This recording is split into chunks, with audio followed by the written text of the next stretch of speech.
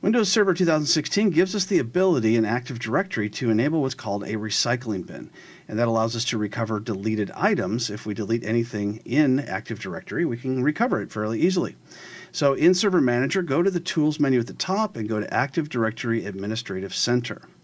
Now you have to make sure all your domain controllers are turned on before you attempt this, otherwise you'll get an error. We'll go ahead and click on the domain and then go ahead and click on Enable Recycle Bin. Now once it's enabled, then it will gray out like you see here, and the reason I did this ahead of time is because it does take time to replicate with the other domain controllers. Once that's done, you'll go ahead and see this new folder that appears called Deleted Objects. So if we want to, we can recover deleted objects that have been deleted since the recycle bin's been enabled.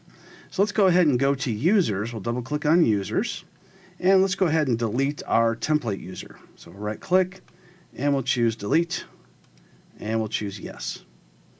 Now we'll go back to our domain and we'll double click on Deleted Objects. And there is our template user. Let's go ahead and right click and choose Restore. We'll go back to our domain once again and go to the users folder where it was. And there's our template user. It's been restored. Now by default, after 180 days, the recycle bin will empty itself.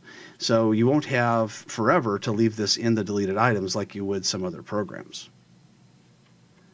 Once you enable recycle bin, in order to get the recycle bin working as fast as possible, you can go up to PowerShell. You just go ahead and type in PowerShell from a run command or just do a search for it, and you will type the rep admin space / sync all. And then it will synchronize between all the different domain controllers right away, so you won't have to wait very long before it enables itself.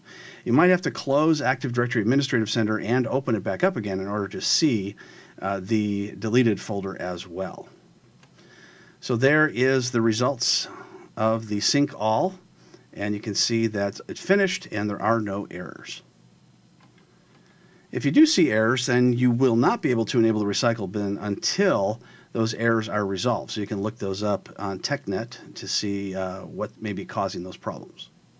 So that's how you enable and recover deleted items using the recycle bin in Windows Server 2016 Active Directory.